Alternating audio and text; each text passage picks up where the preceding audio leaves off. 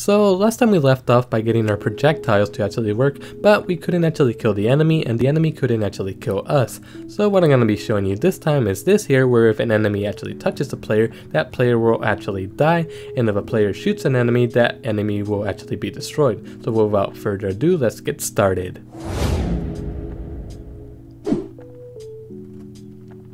So before we actually do anything, there is a slight issue that I want to address and actually fix. So let me actually show you what that issue is here. So if I go ahead and run my projects here and I actually join the game and I click on ready and I wait for an enemy to spawn and I shoot that enemy, you will notice that the bullets actually get destroyed before they even hit the enemy.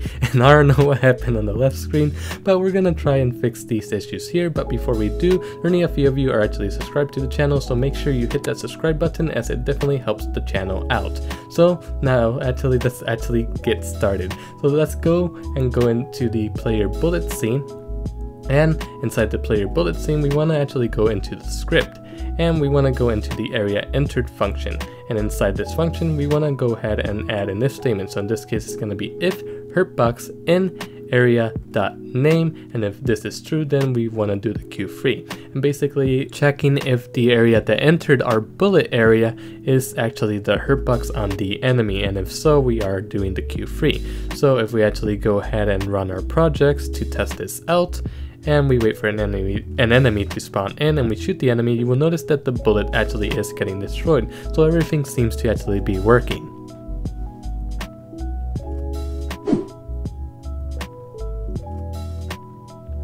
Now before I actually go into my enemy scene, I want to actually go ahead and add my player bullet to a group. So go over to node, groups, and add it to a group called bullet.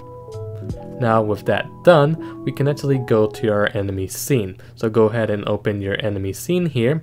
And what we want to actually do here is we want to do several things. So we're going to actually connect some signals and we're going to add some code to those signals for the hitbox and hitbox.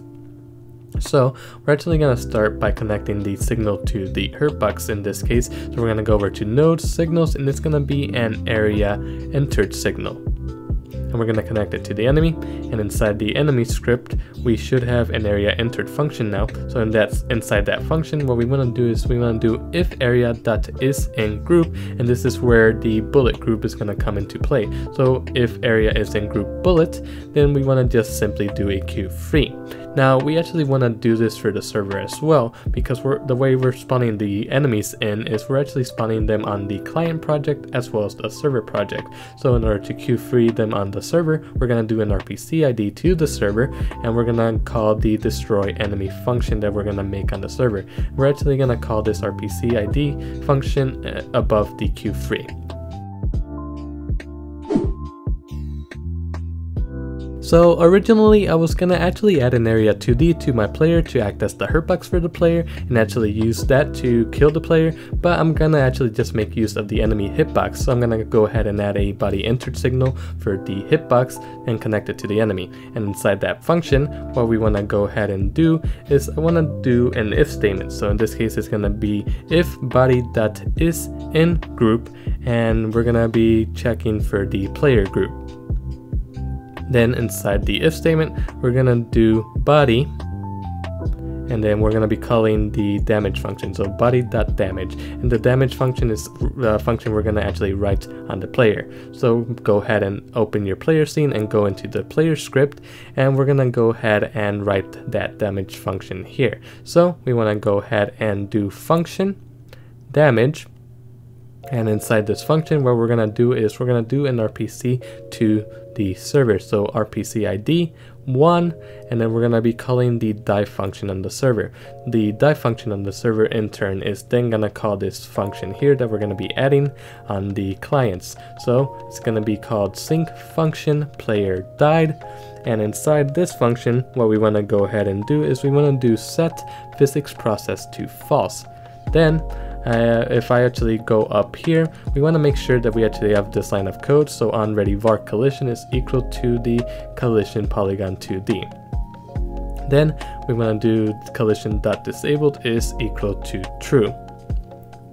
Then The way I'm actually doing this is I'm not actually queue-freeing the player, but I'm instead just hiding the player. So just call the hide function, and we actually want to hide the player label as well. So player label.hide. And the reason we want to do this is because we actually set the player level as top level in this line here, which when I actually tested, the player label wasn't actually getting hidden. So we're actually manually hiding the player label here. Now, what I want to actually do is on the server, I want to go ahead and write those functions that I'm calling from the client. So remote function destroy enemy, and inside this function I'm simply just doing queue free, and that should actually destroy the enemies on the server side. What I want to actually do is I want to go ahead and write the remote functions for the player. So let's go over to my player script, and inside this script we are going to call the remote function die, which we're calling from the client, and we're just going to simply do an RPC to the clients, and we're calling the player died function on all the clients. And now if I actually run everything to test everything out, as you will see here, and I join the game and I wait for enemies to spawn in, and I shoot that enemy, the enemy does in fact get destroyed, as you see here. Now I'm actually gonna let this enemy here touch the player down below here, and it should actually destroy that player, and it didn't actually seem to work, so there's a slight issue, and I think the issue might be with the enemy collisions. So let me actually check the enemy collisions here real fast. So let me just check here, and I'm actually gonna go ahead and make each collision unique. So I'm gonna go into the hitbox collision shape, I'm gonna click the drop down and click make unique, and I'm gonna do the exact same thing for the hitbox. So drop down, make unique, and now I can actually resize the collision shapes independently. So I'm gonna resize the main collision shape and make it smaller than the rest of them. Then I'm gonna select the hitbox collision shape and I'm gonna make it a little bit smaller, but I'm gonna make sure it's bigger than the main collision shape, and then I'm going to select the hitbox collision shape and I'm going to make that one the biggest out of the three. Now if I actually test everything out and I wait for enemies to spawn back in and I shoot those enemies, it's actually destroying the enemies, which is good.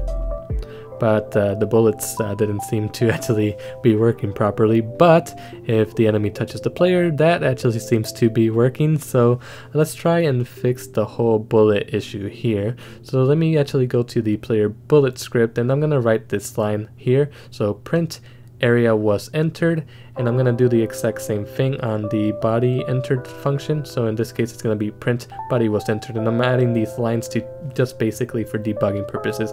And I think I actually noticed the issue here, and that's because I misspelled hitbox. It should actually be a capital B instead of a lowercase b, because you want to make sure that it has the exact same name as the hitbox on the enemy, otherwise it won't actually work. So while we're at it, we might as well go into the player script and delete the print input vector line, since we no longer need it. And if I go ahead and test my projects out and I click on ready to actually join the world, and I wait for the enemies to spawn in, and I actually shoot the enemies, the bullets will actually be destroyed when they touch the enemy, and the enemy will also get destroyed. If an enemy touches the player actually does die, but you will notice that there is a slight issue where the enemy can still actually target the dead player, and this is actually an issue because if we actually had more enemies spawning in, they would actually still be able to target the dead player. So let's actually go ahead and write some code here to actually fix that issue. So to do this, we're gonna actually go ahead and we're gonna go into our enemy script. Then inside the hitbox body entered function, what we're gonna do is we're gonna add another if statement. So in this case, we're gonna do if players dot get children dot size, and then is greater than 1. If this is the case, we're gonna do an RPC ID to the server, and we're gonna be calling the remove player function, and then we're passing the body.name to it. and we're doing players dot remove child, and we're removing the body. Now this is probably not the best way of doing this, but it's something that I tested and it worked, so keep that in mind.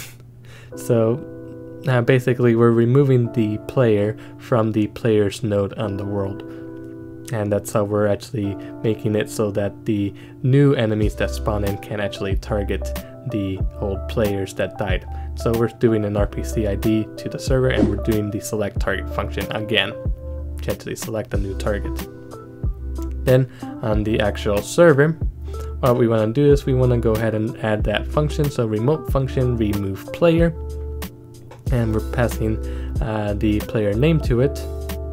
And then inside this function, and actually let's just call it player instead of player name. And inside this function, we're going to do basically the same thing. So players.remove child, players dot get underscore node, and then player. And it's player, not player name, since I actually went ahead and renamed it. So make sure that it's just player.